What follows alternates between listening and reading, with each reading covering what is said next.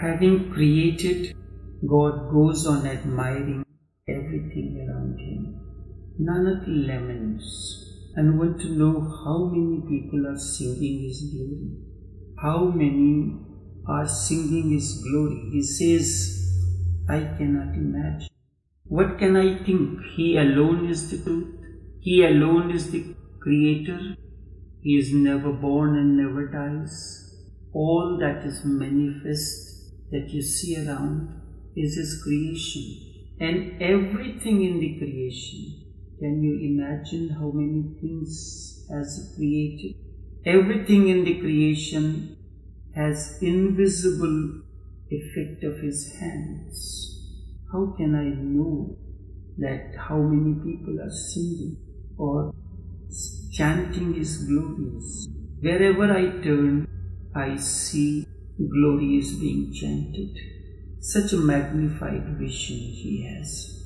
Everything is his creation. It is he who has created many colors, all feelings, emotions, and so many objects of creation as Maya, because these are ephemeral. One moment a feeling comes, next moment it is gone, something else comes, a wave arises and disappears. But during the time it exists, the feeling exists, a wave exists, it chants its glory. He goes on admiring the entire creation and thus he glorifies all this. In this composition, he goes on glorifying that. What Nanak has experienced is something unique, and that is what he is going to. He is saying in million ways. He says God has created the creation and then he goes on watching and admiring the entire creation. He has created it first, just as you create something, and don't you go on admiring it in many ways, looking at it from different angles. It is like a painter who paints a painting. Then he moves a few feet away to watch. Then he moves to the right and to the left to watch again. Sometimes he watches the painting from the window and then from the door. Sometimes he keeps the painting in the sun and other times in the shadow to get different views from different angles. So is the case with the sculpturist as well. He too watches his creation from different angles to see if there is any fault or if there is anything could be improved upon, and then he admires. He too watches. God is not against the world. If he has to be against, then why would he create? If you are against the painting that you have created, why would you go in the first place and create the painting and criticize it? You are interested in something, photography, painting, you go and do, you put all your energies into it and you go on admiring. Would you go and criticize that I should have not done this or that? No. God is not against the world. If he has to be against, then why would he create? If you can understand that God created you and then he has washed you from all different angles, he has glorified you as his work, and as this comes to your mind, sin will disappear from your mind. As this comes to your mind that God has created you and is admiring you from all different angles, sin will disappear from your mind. And all your actions will be guided by such an understanding. All around his eyes goes on looking for you alone. How many deviate from the path, still you remain dear to him. You may deviate, you may flounder, you make mistakes, yet still you remain dear to him and he keeps on showering his bounty. Look at the father. Children go on making the mistakes and the parents go on showering. Who else should he look forward to get something when he needs? Yes, when I look into it, when he asks for something, I have to rationalize it. how much has to be given to Him. In the same way, God does not give you all that you ask for. He gives you according to your capabilities, according to His wishes. If He wants to give you something, that is His wish. And if I have to give out of my bounties to the people, everyone has bounties. It is not that God alone, because God has created you, He has given you an opportunity. Everyone has bounties. Now it is up to you. You are miser or you are sharing your bounties. These are out of my bounties which I am sharing. This is not part of my work. God keeps on giving you every moment. He has glorified you as His work, and as this comes to your mind, sin will disappear from your mind. Then all your actions will be guided by such an understanding. All around His works, His eyes goes on looking for you and you alone. I have heard a man hired certain workers to finish construction of a wall. The wall was to be finished by the evening. He realized by midday that the wall is not going to come to an end. So he hired some more people midday to work until evening. But to those people also he gave the same amount of remuneration that was given to the people who was working from the morning. At this, the people who were hired in the morning complained, "We are working since morning, and these people have come midday and you are giving him same remuneration." He said that, "Didn't you get what you asked for? You asked for a certain amount of remuneration, I gave you. Why should there be complaint? I have. If I want to give everything to someone else, why is there a lament? You asked for something and I gave you.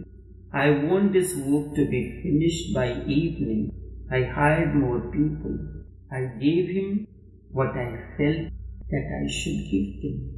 There should be no complaint. Many times we deviate from the path, yet still you remain dear to Him. You may turn back or deviate or become a sinner, but His lamp of hope never vanishes. He always feels that one day you will return. You are like an ignorant little child who is moving between two corners, along with his possessions. Seeing him, the policeman stopped him to know the course. The child says he is running from home, but his mother said, "No, to go beyond and run around. That is why I am here." So too, how far can you move away from God? All around is His boundaries, and wherever you go, you will find the same bound. Your anger is that of a small child. This is the part of love. This cannot disturb Him. Nanak says He creates and then He goes on glorifying everything. He goes on watching that which He has created. He goes on doing all that appeals to Him. Now, no one can interfere in His work. He is King among kings. Be within His cosmic law. Be within His will. And He is not egoistic that He will get angry if you go against His will.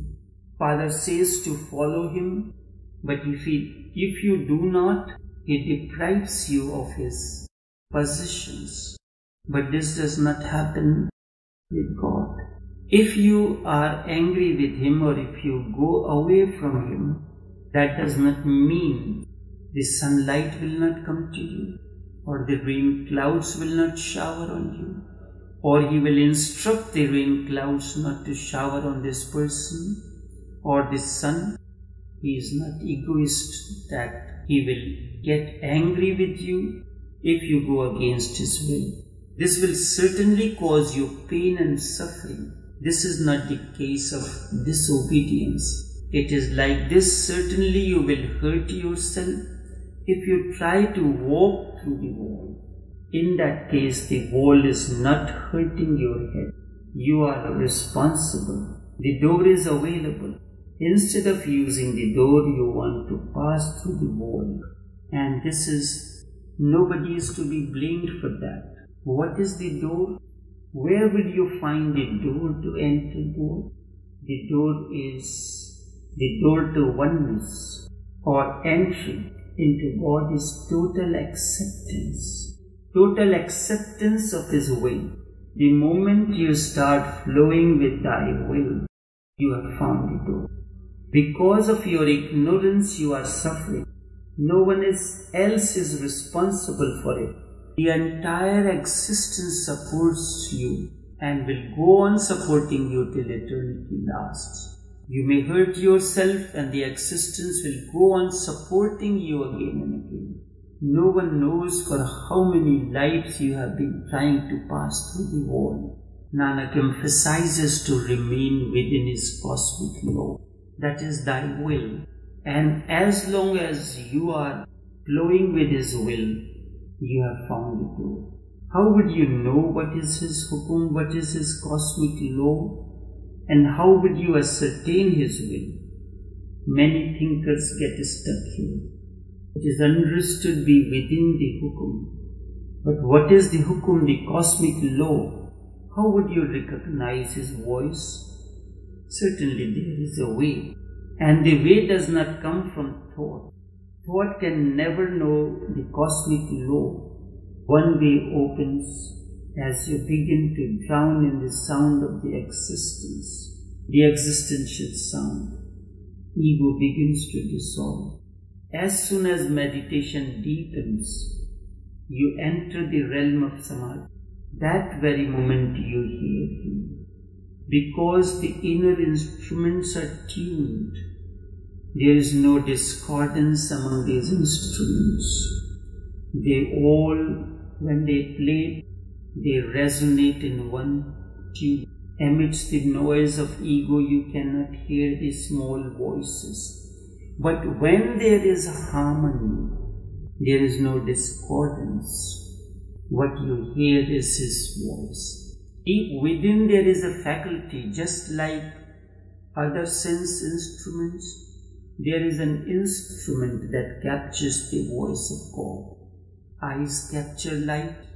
How does this happen? Science cannot explain as yet. How the information does reach the mind that outside there is a beautiful woman or a flower or a sun has risen. When the hand touches someone, then how does the mind know? Everything is happening on the skin.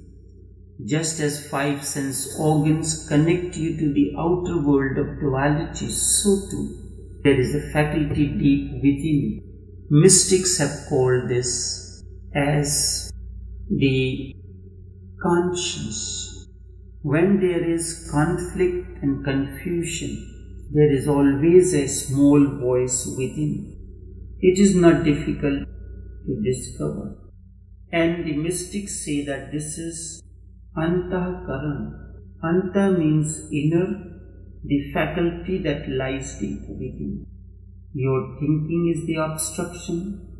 The moment thinking ceases, you can hear the small voice. His will is the will.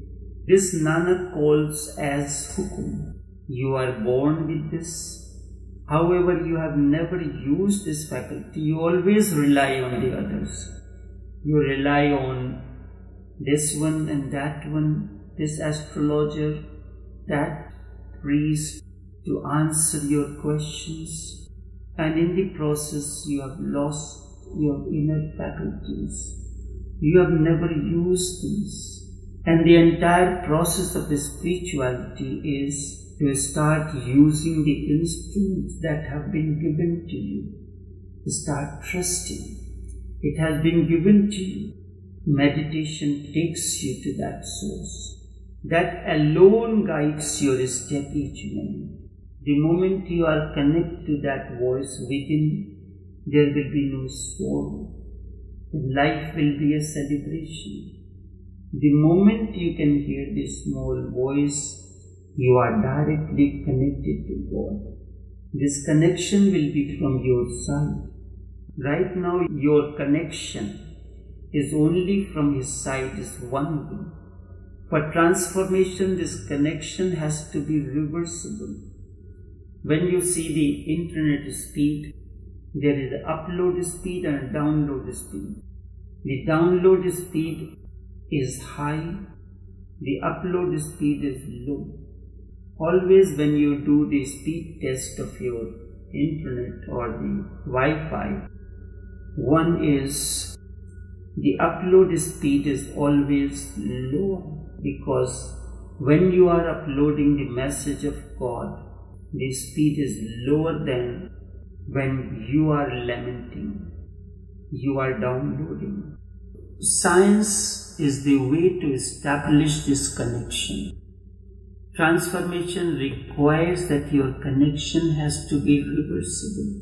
Only then you can know the way. Each syllable Nanak has spoken is beautiful and full of fragrance of his deep understanding. It is the soul, consciousness, and the understanding that Nanak pulsates through these words. None of these words are ordinary. To understand the message of Nanak, your consciousness has to transform.